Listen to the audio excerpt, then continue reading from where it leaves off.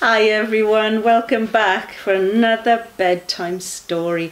I'm getting all snugly on my sofa, not my snofa, it's a sofa, and I'm getting ready for our stories. I've got my koala ready to snuggle down and listen to the story, and he's very excited because...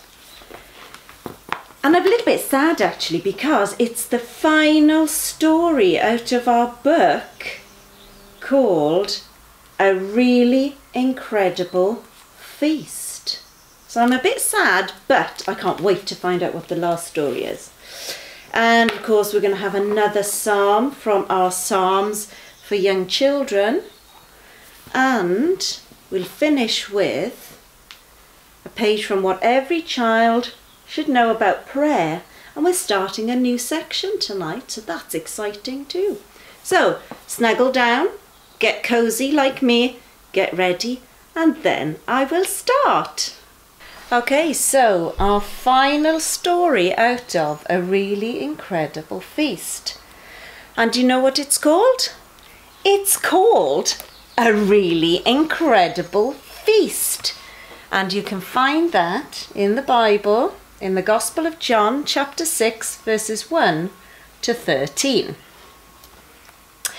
They'd walked a long way. They needed a break. So Jesus and friends sat down by the lake. They'd shared the good news while on their way, but now it was time to eat and pray.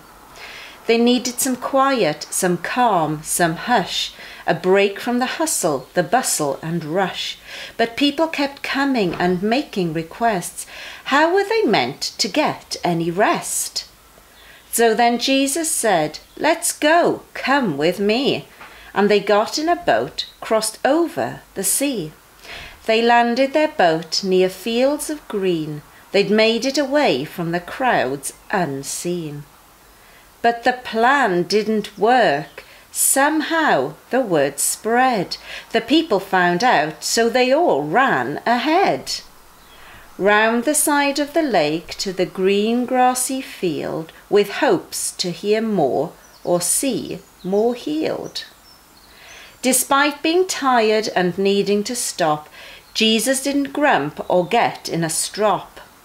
He'd brought his friends here so that they could find space, but looked on the crowd with compassion and grace.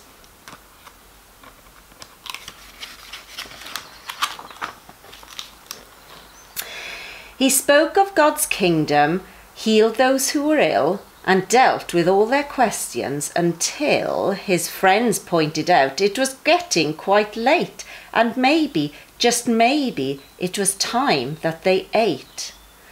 Send the people over there to find a cafe, or a shop, or a village, or perhaps we may then finally find some time to pray and talk with you by the end of the day. But Jesus said, "No, don't send them away. You find them food and tell them to stay."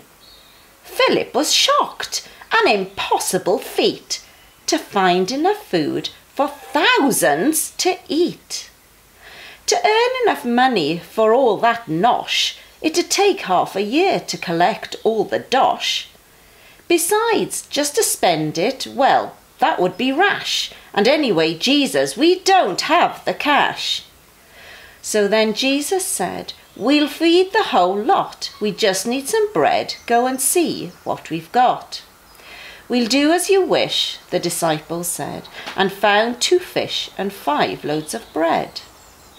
The young boy had brought them to eat for his tea, enough for 1, perhaps 2, but no more than 3.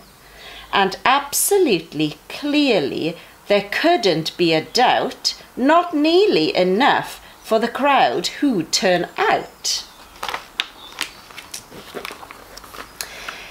"Sit everyone down, now that's your task." Bewildered and baffled, they did as he asked.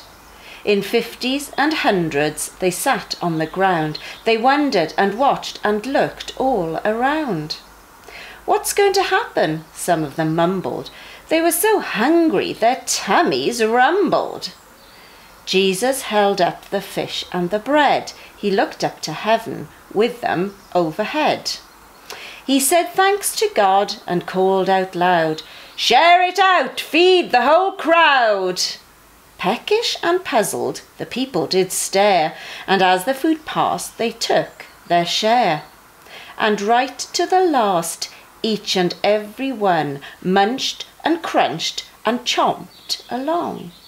They had their fill of the young boy's tea until they were full and smiling with glee. When everyone had eaten, there were lots of bits all over the floor, both bread and fish. The disciples gathered up every last piece. They managed to fill up a basket each. 12 baskets filled to the brim with bits, 5,000 men plus women and kids. All were well fed, they'd had plenty to eat. Jesus fed them all, an incredible feast. Okay, and then another psalm for young children. And this time it's Psalm 32. When I do something wrong, I tell you about it, God. And when you forgive me, I feel calm again.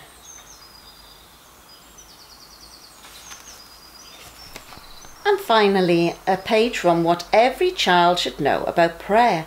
And our new section tonight, starting tonight, is called God's People Have Always Prayed.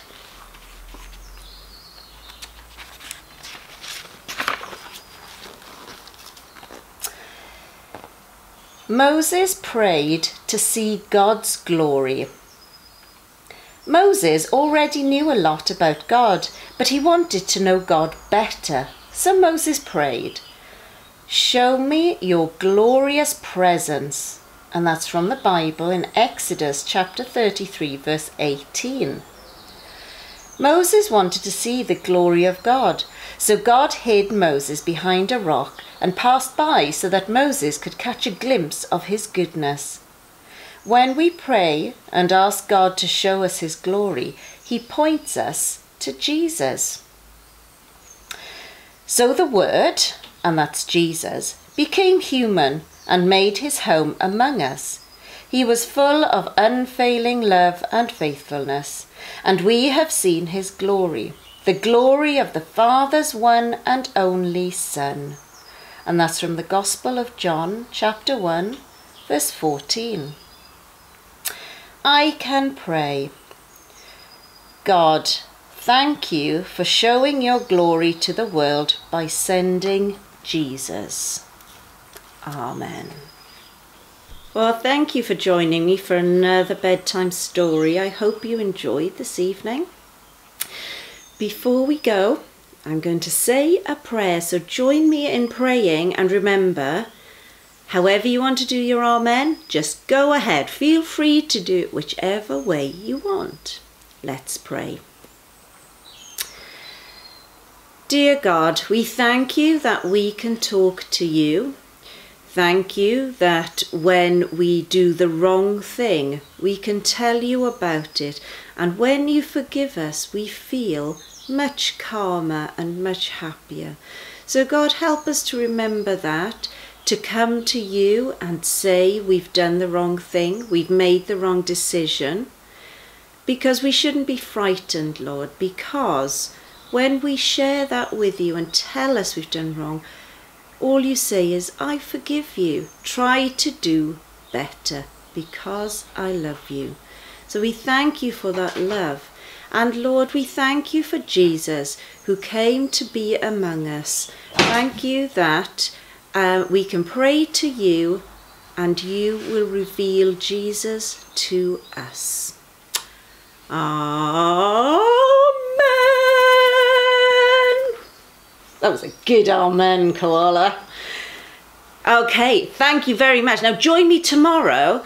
It's Good Friday tomorrow, so we've got a bit of an extra special bedtime story time. So join me tomorrow.